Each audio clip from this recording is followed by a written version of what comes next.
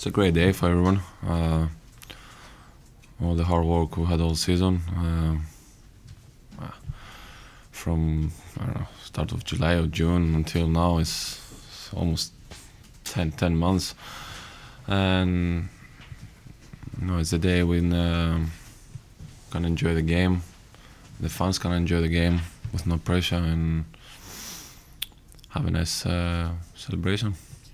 Our mentality is to go in every game and win. I know in the last couple of games we didn't have best results, but to be honest, we really focused for the cup final. That's the reason some of us we had some days off and we missed some games. But now we are full squad, no injuries, and we're looking forward for the game against St Johnstone. It's a very tough season, with a lot of games, no plenty rest. Of course,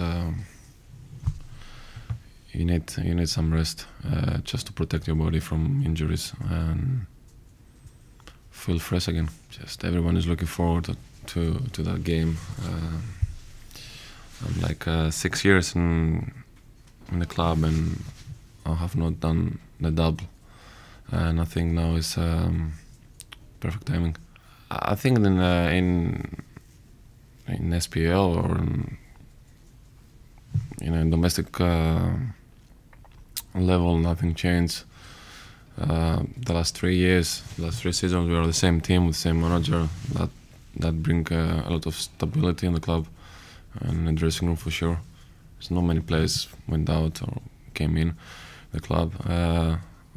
I think what changed this season is the Champions League night and how well we did. But that's in the past now.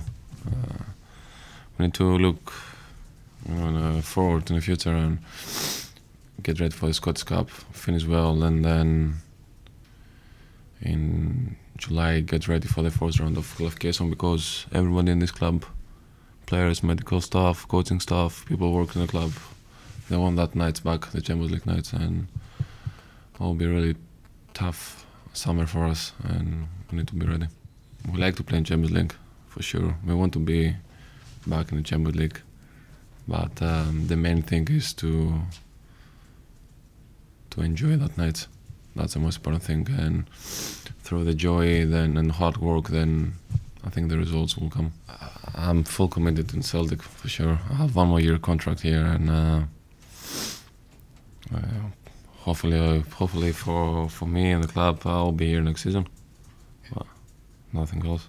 For sure 6 years is a lot, but it's going so fast, and when you're in you feel good in the club, and people looking after you, and you feel you're part of a big family, and then I cannot see a reason to leave.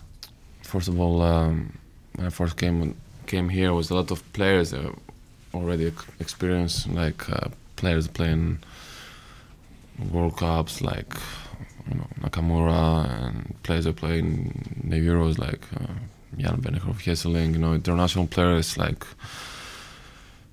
Scott McDonald and Kyrie Cole, who's playing for Scotland, Eddie McGeady, players with a lot of experience, and in age they were, football-wise, they were real mature. Now if you see our squad, it's a young squad with a lot of talent and a lot of potential to be good players in the international level. It's really hard to say something about that situation. Sometimes you cannot find the right words to say some things you feel, but I think me,